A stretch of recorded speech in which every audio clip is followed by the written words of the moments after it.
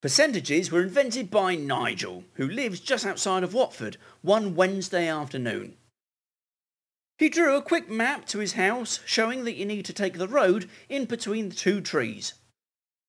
Okay, I might have made all of that up. So what are percentages? Well, the word percent means out of 100. And in its simplest form, this is what a percentage is. It's a number out of 100. So if you had a grid made up of 100 squares and shaded 10 of those squares red, then 10% of your grid is now red. Make 50 of those boxes green and 50% of your grid is now green. Percentages are always represented by this symbol. Thanks, Nigel. So anytime you see a number with this symbol after it, then you'll know that it's a percentage and that it's out of 100. Probably the most common use for percentages is when you see a special offer for something. Here are some common percentages. But how can you work out exactly what sort of saving you're going to make? There's a couple of ways that you can do this. Let's say that you wanted to buy something for £30 and there was an offer of 15% off. The first way that we can work this out is to turn your percentage into a decimal. 15% as a decimal is shown as 0.15 because it's 15 hundredths of a whole number. If you're ever unsure of how to turn a percentage into a decimal, then you can also divide it by 100 to get your answer. If you multiply 0.15 by £30, then you will get your saving, £4.50. £30 take £4.50 is £25.50. So that's how much you'll have to pay with 15% off.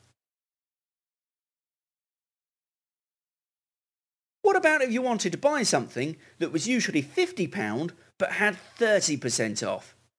Well, turn the 30% into a decimal to make 0.30 and then times that by £50 to get £15. £50 less £15 is 35 quid. Bargain! The other thing that's worth knowing is that percentages, decimals and fractions are all closely linked and very often show the same information. You've already seen that 15% is the same as 0.15 and that 30% is the same as 0.30.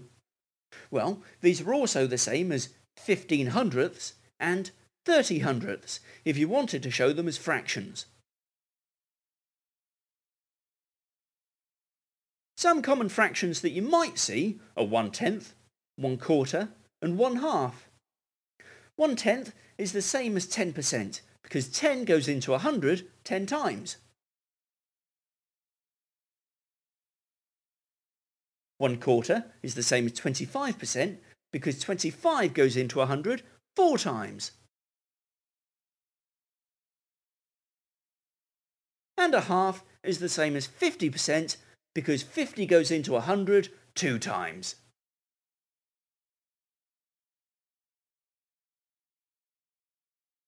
So how does knowing this help you work out how much you'll save if something cost £45 and had 50% off?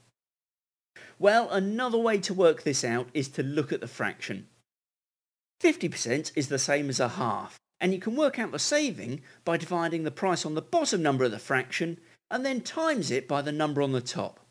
So £45 divided by 2 is £22.50. Times this by 1 and it's still £22.50, so that's your answer. See if you can get this one. 25% off something costing £60. To help you out, remember that 25% is the same as 1/4.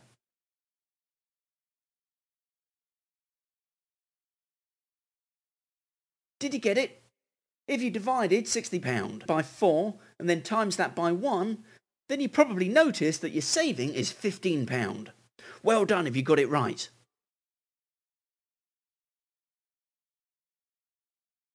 So let's recap. Percent means out of 100 and is represented by this symbol. If you want to work out a percentage of something, such as a price, then you can either turn the percentage into a decimal and then times that by the original price, or turn the percentage into a fraction and then divide the price by the number on the bottom of the fraction and then times it by the number on the top. For more on this, check out the Popcorn Skills videos on decimals and fractions.